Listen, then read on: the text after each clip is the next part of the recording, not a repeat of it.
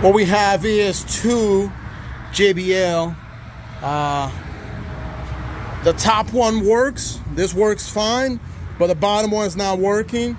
So I already pulled out the amp. We tested it with a mixer. Top one works great. The bottom one doesn't work. So we pulled out the amp. Right now I got the amp right over here. We're gonna begin opening this babe up and try to figure out what's wrong with it. So the first steps is to remove these two screws right here. And then I'm gonna remove all of these screws to get the board out. So let's get ready. Okay, so what you're gonna do is peel both of these labels. There we go. There goes the screw you gotta remove. Same thing up here.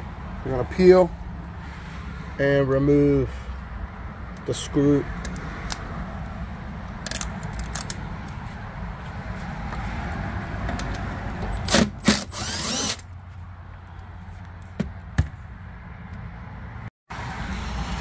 When you remove the screw, careful. These little nuts on the bottom are gonna fall off. So make sure, put them to the side. They are gonna fall off and disappear. So make sure you hold on to it. Okay, next, remove these 4 screws on the bottom. As soon as you remove them, basically comes right off. Look at that. Comes right off, put to the side, and now we're gonna look at this board and see if we can find the problem. So before you go any further, you want to check the fuse too. That's another area that if you're having issues, you're gonna tell. So I'm gonna use this meter here to test this fuse and make sure that it's good. Okay, so that fuse was good. Now we have another fuse on the inside, which is also good. So I'm looking at my meter here, I'm getting the reading.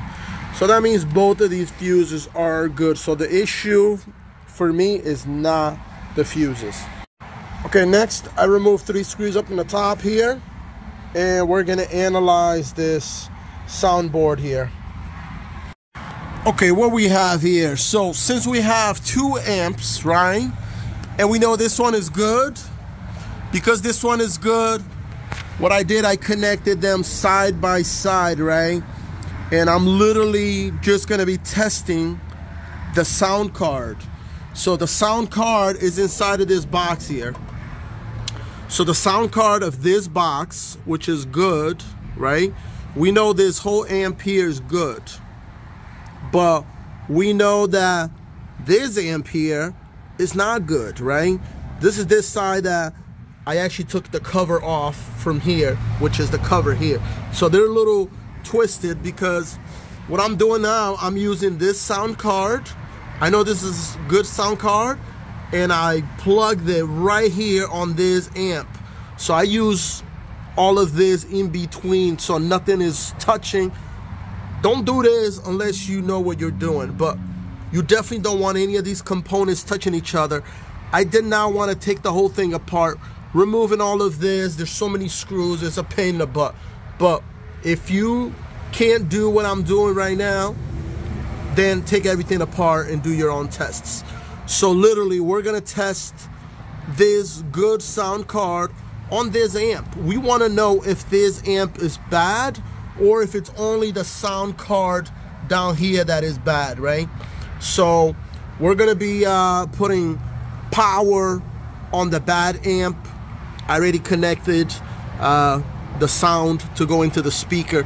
So we're gonna be adding power right now and testing the rest. Okay guys, so here's what I just did. I connected audio to the good sound card, and I connected power to the bad amp. And now we're gonna go into the mixer, turn on the laptop, we're gonna play some music. Okay, here we go. We got a song ready. Okay, it's playing. So now I'm gonna turn on the amp. There we go. Power is all the way down here. Got it. There we go. Power's on. And whoa, you hear that? If you could hear that, look at that, it's working. Guys, this test tells me This amp is good. This amp is super good. But this sound card is bad. Now we're gonna take this sound card and try to fix it, but that is it. Just the sound card that is bad on this amp.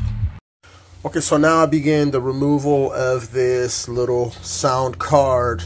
But like I said before this video, every screw you remove, you got the little nut right under it. It's a really pain in the ass that the nut always comes out.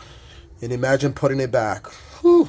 Pain in the butt. So take all these screws out. Okay, got the sound card out. Now I'm going to inspect it under the microscope for any issues that may be causing the problem with no audio out. Hey guys, so under the microscope I found an issue with this board right there. You can see seems to be some liquid damage, so I'm going to go ahead and begin replacing those bad components. And then I'll do a test and see if those are the only ones. But I looked at the whole board. That seems to be the problem area. So wish me luck. Okay, so if you can see on my screen, right, that cap right there, and you see that hole, usually those holes supposed to look like that. Usually that hole will allow the current to flow from the top to the other side of the board, right?